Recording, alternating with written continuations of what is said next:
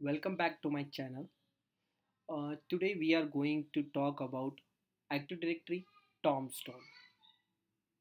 So guys, you may know most of the time in interview we have been asked about Tombstone. Okay, so basically Tombstone, what is Tombstone in Active Directory? Tombstone is a container object that contains the deleted objects from Active Directory. Okay, it's a container which will contains deleted objects from Active Directory. Okay, and when an object is deleted from Active Directory, it is not physically removed from the AD for some days. Means what? Whenever we delete any account from the Active Directory, it will not get deleted immediately. Means it will not get deleted physically immediately. Okay, it will be there in Tombstone container. Okay, in what format? It will get stored in is deleted attribute. Means what? Whenever we create any account, there will be a is deleted attribute will get created. Okay, and in that attribute nothing will be configured, nothing means value won't be there, but once we delete that object the value gets added, which is true, means that object is deleted from Active Directory. Okay, so here is this line, rather the AD sets the is deleted attribute of the deleted object. Okay, value will be true, that means that object is deleted, and move it to spatial container called Tombstone, means that object will get moved to Tombstone container. So this is the basic process when we delete any object from Active Directory. Okay, so now next question is how many days that deleted objects will be there in Tombstone. So basically there are different there are there is a Tombstone lifetime is configured on the Active Directory services.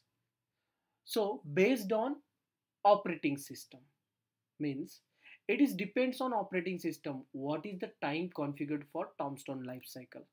So in my second slide I will show you that in 2012 Windows Server 2012 Tombstone lifetime is configured 180 days, means whenever you delete any object it will be there in Tombstone container for 180 days.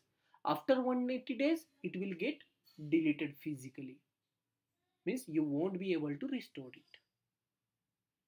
Okay, whenever you delete object today it will be there in Tombstone container for 180 days, next 180 days. After next 180 days it will get removed physically. After that we won't be able to restore it, but yes, we can remove it, means restore it till 180 days after deletion. Okay, so basically we have, these are the operating systems. Based on operating system Tombstone lifetime is default configured. If you look at the 2003 R2 service pack 2, it will be 180 days, but before that on 2003 R2 service pack 1 it will be 60 days, but after 2003 R2 service pack 2 Tombstone lifetime is increased from 60 to 180 days. By default it has been configured 180 days from 2003 R2 service pack 2. Okay, it will be asked, guys, I'm telling you, it will be asked in interview, what is the Tombstone lifetime? Is it based on operating system or it is a default configuration? Yes, it is default configuration but based on operating system. Okay, so keep in mind. So now the next question is how to verify what is Tombstone configured in our infra. So we have to use ADSI editor to verify Tombstone lifetime. So we have this domain controller. This is the primary domain controller. From here I am going to use ADSI edit, run ADSI edit.msc. So I have opened ADSI editor. From here I have to just right click on ADSI editor, connect to configuration partition. This is a configuration partition. Okay, click on OK. See, configuration partition is visible now. I just need to expand it, configuration partition. Then I have to move services container. Under the services container, there is a Windows NT container. Under the Windows NT container, there is a directory service. If you right click on directory service, you just need to click on properties. So here under these attributes, you will be able to see Tombstone lifetime. If I scroll down, see the Tombstone lifetime is configured 180 days by default. I have not changed it. This is by default value 180 days. You can change it.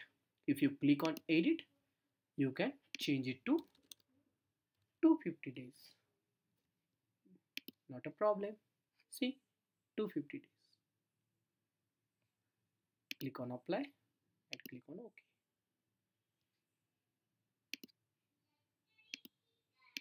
So this is the use of Active Directory Tombstone. Okay guys, understood? I hope you enjoyed this video. I'm going to create a new video which will help you to enable Azure, sorry, not Azure, Active Directory Recycle Bin.